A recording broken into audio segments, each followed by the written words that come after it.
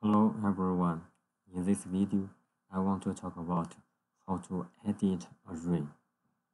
Here is the array that I drew. So it's a 3 by 3 array. If I want to edit it, I have to use array edit tool. And we can also click it to show the array tab. Here we can edit it. We can also go to command window, type in array edit.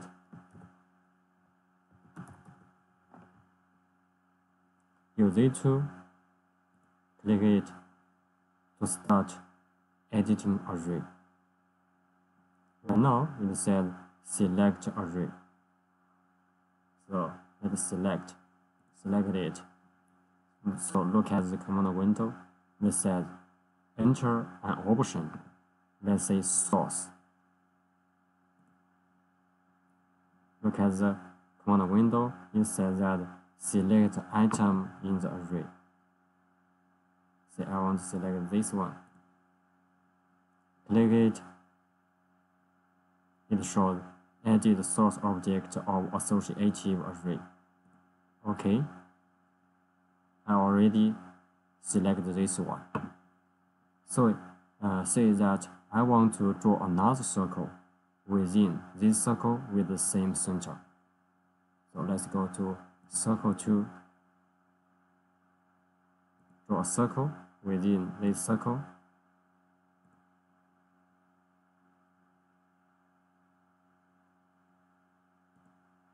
Specify, it says specify radius. Let's say the radius, I want to keep 3. Okay, you see that the entire array changed. I just add a small circle in this item, but the total array changed, all the circle changed. Right now, I want to right click to close array edit and save edit to array. Okay, if I want to keep edition, let's type in array edit. Select array edit tool here and click the array. This time I want to use replace to edit because I want to replace another one. So the new one is going to be an rectangle. So but I have to have a rectangle first. So let's exist first. Let's draw a small rectangle. So I want to replace this atom with this small rectangle. Click it, and this time I want to go here, go edit, go to replacement here, replacement. Select the replacement object, select it, right click it.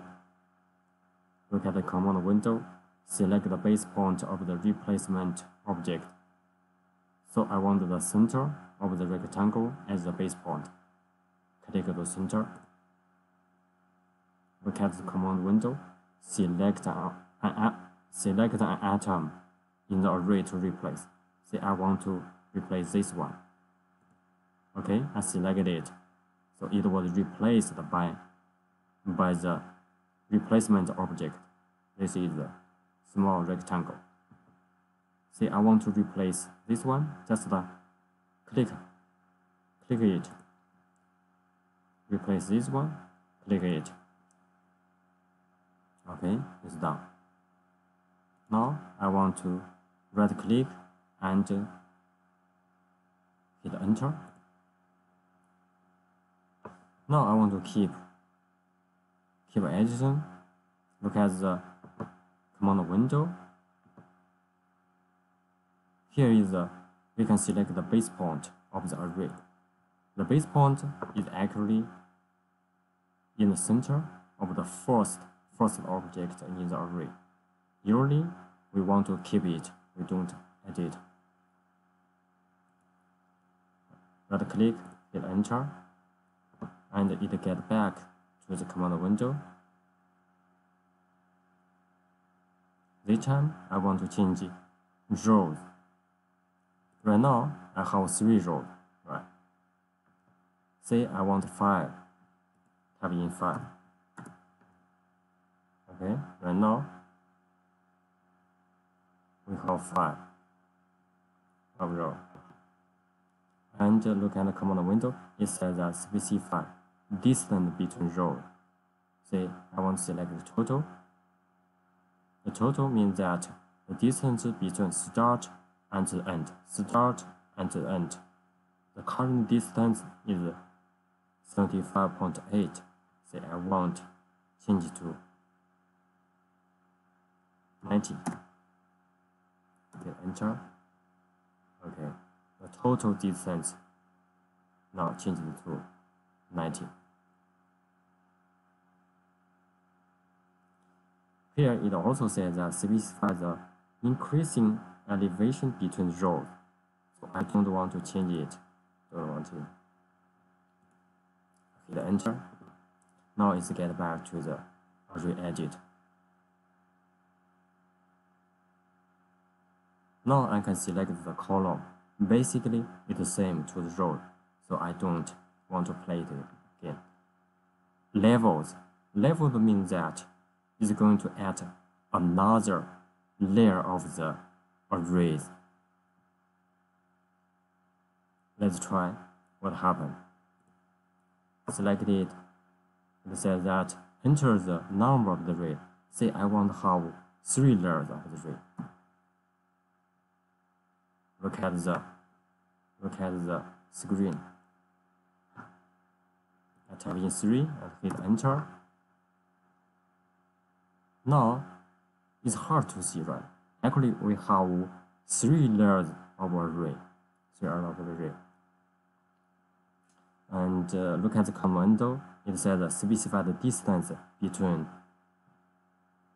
level. And I select the total. So it's like the distance between start and end level. Say I want to change to 6. How to see the level of a range actually is how to be in a 3D mode. So I want to exist first. And close here, close array. I want to use navigation bar here. The orbit. So orbit a little bit. Now you are going to see the levels of array. Right. And now we have 3 levels. You